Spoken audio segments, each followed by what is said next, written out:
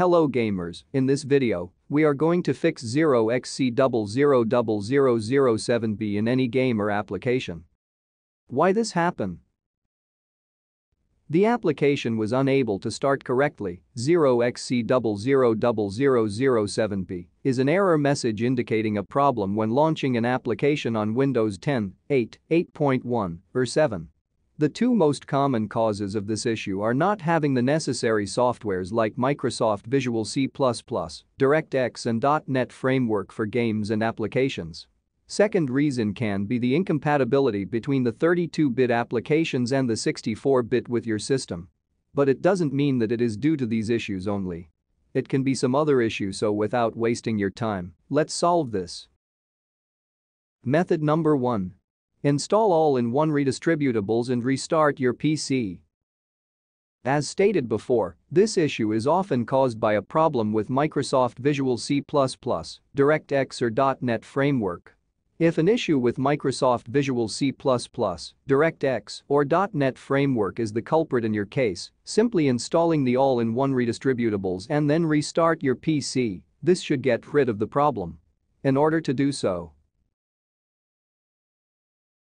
download the installer. I have given the link in the description.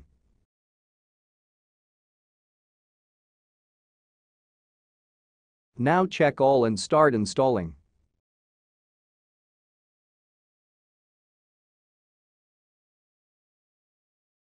Installation may take some time, depending on your PC.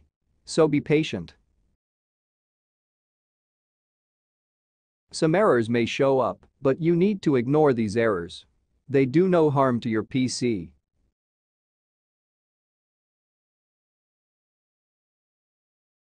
After installation completes, just restart your PC, and most likely, the error will be gone after the restart. Method number 2. Reinstalling your application and additional softwares. Reinstalling the application which is causing the 0xc000007b error can fix up the error at various occasions. During reinstallation, turn off the antivirus program and select the additional softwares provided during the installation because these softwares might be helpful.